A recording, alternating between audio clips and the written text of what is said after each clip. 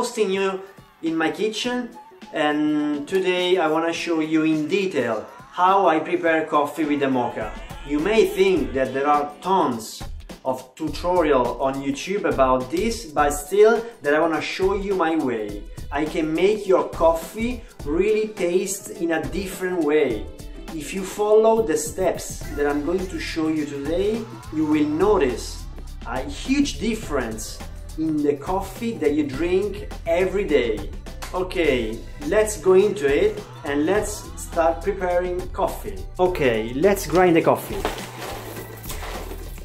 Always to use the whole bean so that you can get a fresh grinded coffee. Now, this is the first detail. How much water should you put on the boiler? Let me show you.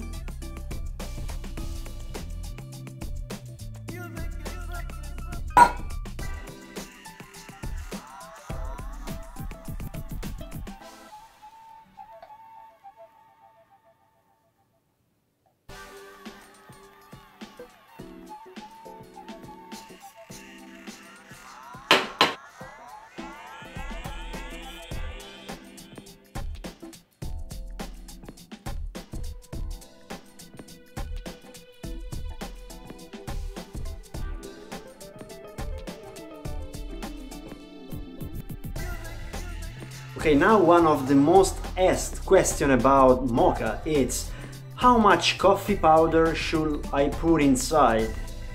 This actually depends on how much you want the coffee to be strong. Depends on what kind of taste you are looking for. I know people, Italian people, who they literally build a mountain. They put so much coffee powder on it that you can see there is a mountain, the coffee is coming up really so much. It's unbelievable. When I see them making coffee, I think, how can you lock the moka putting so much coffee? And they actually do lock the moka, but the coffee, it's really pressed. There is the filter and there is the upper part, so the coffee, it's really pressed inside. And there are many people who think that there is no need of tamping at all. So what I do is I put enough coffee, as I showed you before, not tamping, and I put the moka on the fire. Now the coffee is on its way up. Now something very important, this is a crucial part of the making.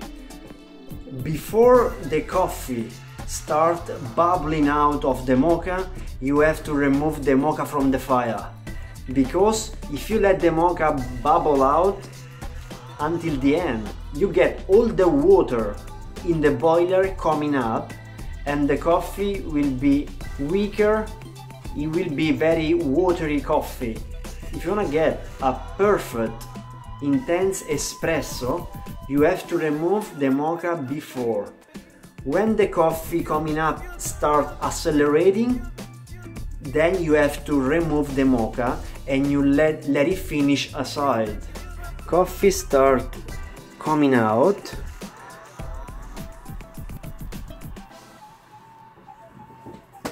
As you can see, it started to accelerate. Now you have to take it out. Now you take it out and you let it finish outside. That's it. Look at this. Here we go.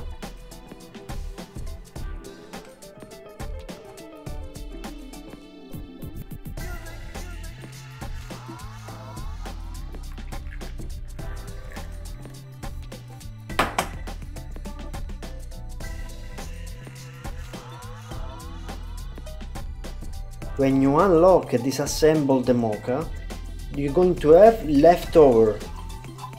So this is the leftover of the water that was in the boiler that I didn't let come out.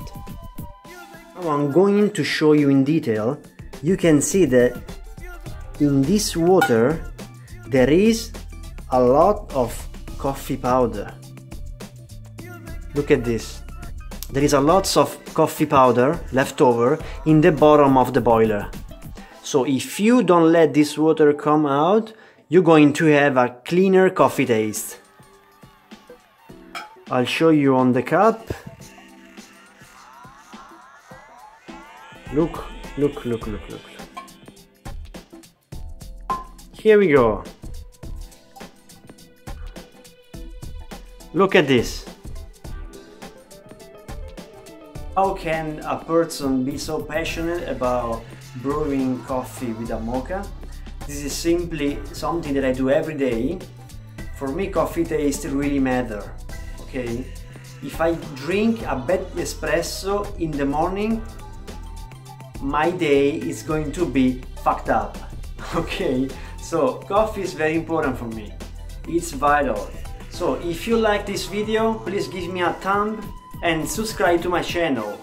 I'll see you next time.